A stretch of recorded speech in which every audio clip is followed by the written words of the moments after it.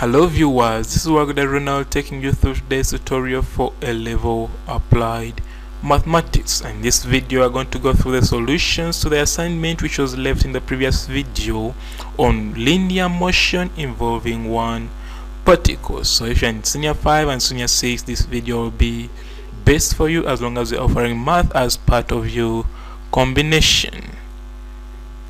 Now these are the very questions I left in the previous video, so question 1, question 2, and also question 3, then also question 4. So I believe you have already tried them out and ready to go through the solutions so that you can mark yourself and check your progress. So we are going to start with question 1. Now question 1 says the speed of a taxi decreases from 90 kilometers per hour to 18 kilometers per hour in a distance of 120 meters. Find the speed of the taxi when it had covered a distance of 50 meters. So they have given you the initial velocity, which is 90 kilometers per hour, and I have to convert it to meters per second.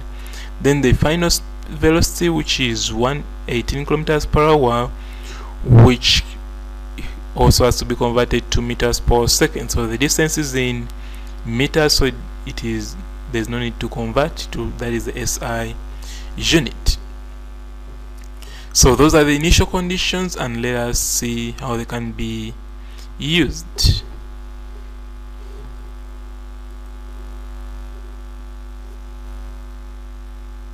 So first of all, we are going to convert the 90 kilometers per hour into meters per second. So 90 kilometers per hour, to be converted, you have to multiply by 1000 to convert the kilometers to meters, then also divide by 3600 to convert the per hour to per second. So in the end we shall come up with 25 meters per second. So our initial velocity in meters per second is 25.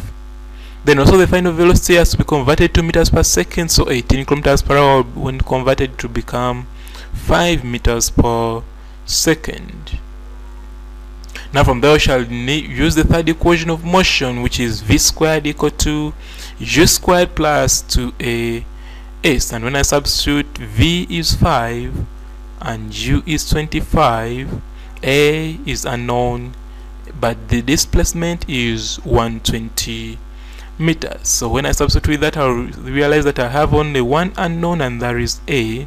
So when I make a the subject, I'll come up with a being equal to negative 2.5 meters per second squared. So basically we have now got the acceleration, which is negative 2.5 meters per second squared. Okay, so now that we have used the initial conditions, we can now go and answer the question asked. So the question says that find the speed of the taxi when it had covered a distance of 50 meters. So they want the value of v when s is 50. What we are going to do, we are going to go back in our third equation of motion. Third equation is that v squared is equal to u squared plus 2as. Now when I make v the subject, means I'll put a square root to come up with v being equal to square root of u squared plus 2as. Next will be to substitute. So where there is u, I'll put 25, where there is a, I'll put negative 2.5, and where there is s, I'll put 50. So with that, I'll be able to simplify and get my value of v, which is 19.3649 meters per second. So basically that is the speed they wanted in this question. Now let's see how the 5 marks could come about.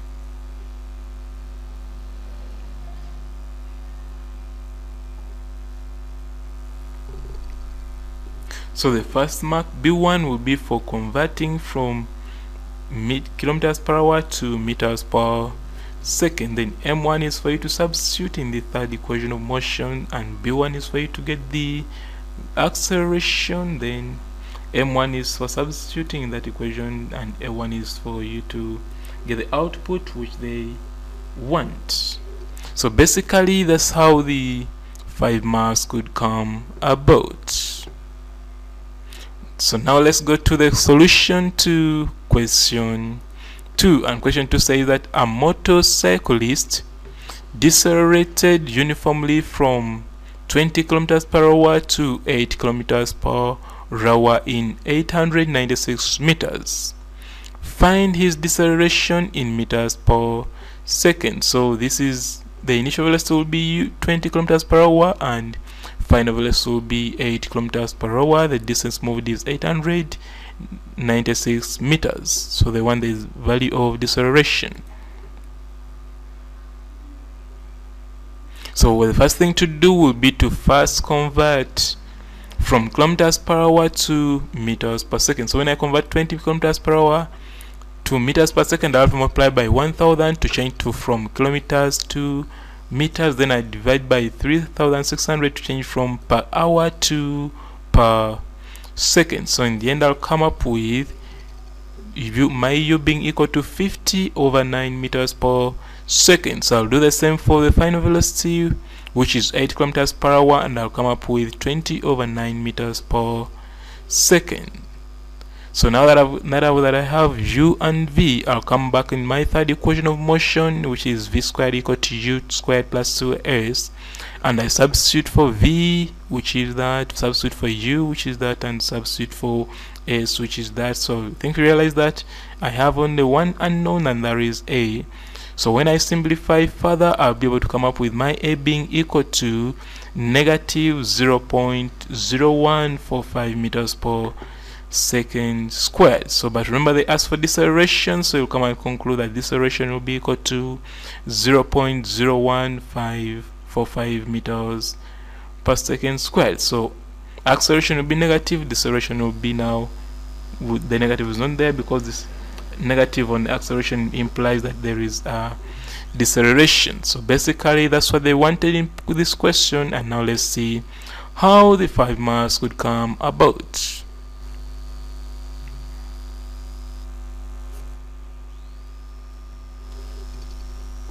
So the first mark will be for conversion, for converting initial and final velocity to meters per second squared to meters per second. Then m1 will be for substituting in this third equation of motion. Then m1 is for you to divide this division to make a the subject, and b1 is for you to get the output after dividing. Then a1 will be to conclude that deceleration is that without this negative, without this negative. So basically that's how the 5 marks could come about in this question. And now let's go to the next question. So now shall go to question 3, and question 3 says, it came from UNEP 2012 paper 2 question 4, and part A says, show that the final velocity v of a body which starts with an initial velocity u and moves with a uniform acceleration a, consequently covering a distance x, is given by v being equal to, open brackets, u squared plus 2ax close brackets raised to the power a half. So let's start with that part. So this power half is the same as square root.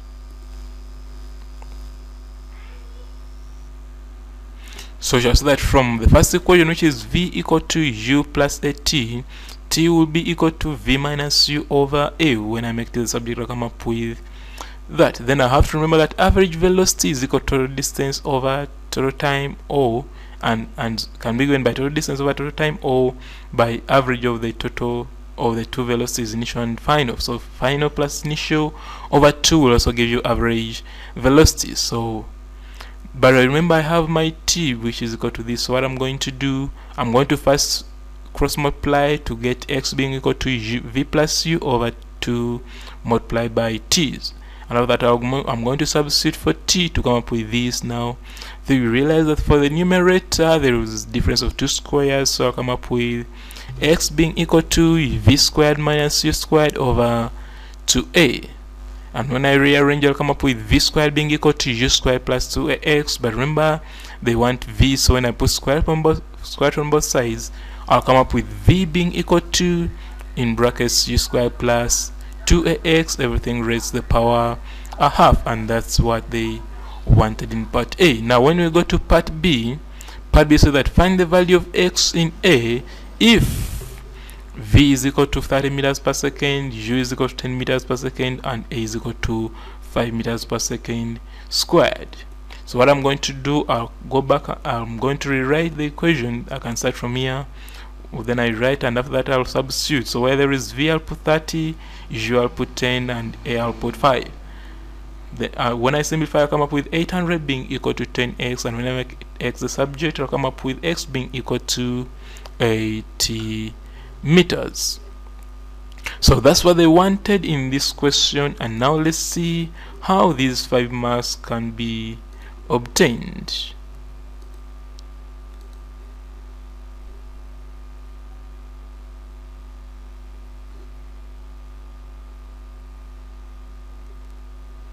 So M1 is good at this step of equating the average velocities. Then another M1 is good at this step for substituting for t, and this one is good at this step for simplifying the required expression to get the required expression.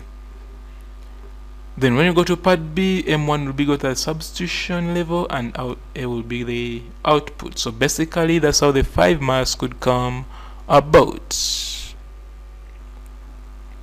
So now shall go to question 4. Question 4 was got from NEB 2010, paper 2, question 2, and says P, Q, R are points on a straight road such that P, Q is equal to 20 meters and Q, R is equal to 55 meters. A cyclist moving with uniform acceleration passes P and then notices that it takes him 10 seconds and 15 seconds to travel between P and Q and Q and R respectively. Find his uniform acceleration. So what we are going to do, we are going to first make a simulation of the information given.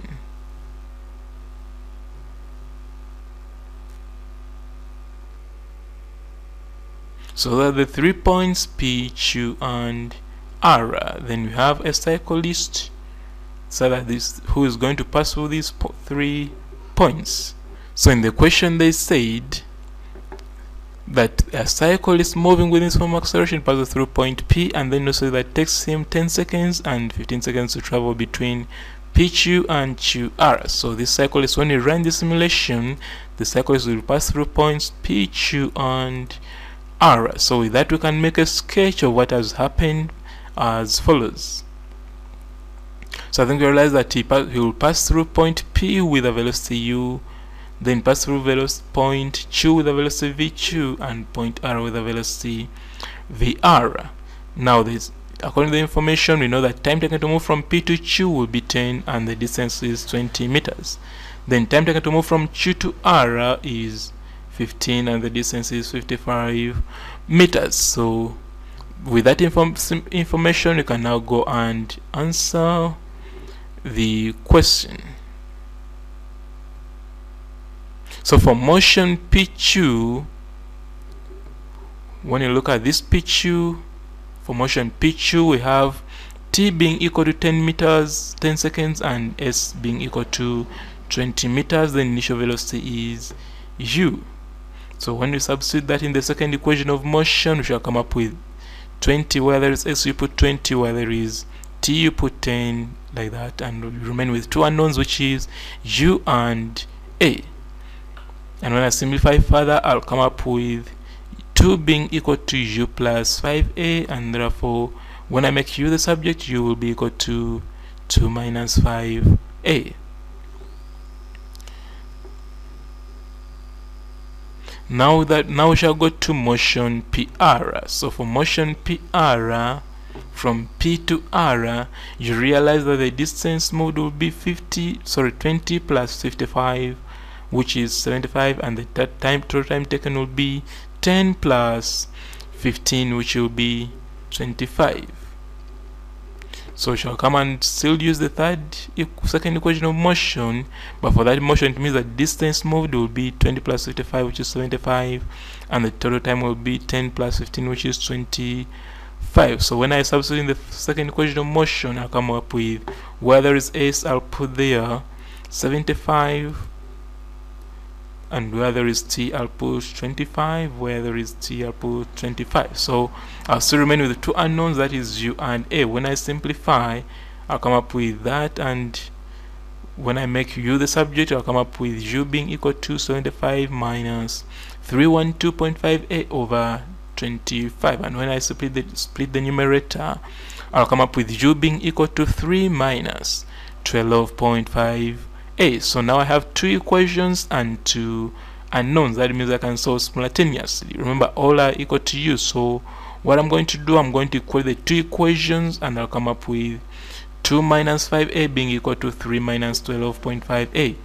So I think we realize that I have only one unknown, and therefore when I make correct like terms, take this one this side, it will become 5 minus 12.5.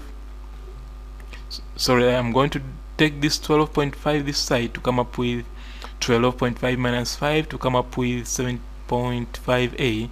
Then I take this one this side to become 3 minus 2 to come up with 1. And when I make a the subject, I'll come up with a being equal to 2 over 15 meters per second squared. So basically that's what they wanted. Now let's see how the 5 marks could come about. So this b1 will be for equation 1, then this m1 is for you to substitute in this equation, then b1 will be for equation 2, m1 will be for equating, and a1 will be for the output, which is the acceleration they want. So basically that's how the 5 marks would come about. So that brings us the end of the solutions. I believe you have marked yourself and checked your progress. So what I'm going to do, I'm going to leave you with another set of questions, but this time it will be linear motion involving two particles. We have been dealing with linear motion involving one particle. Now next will be when there are two particles in motion.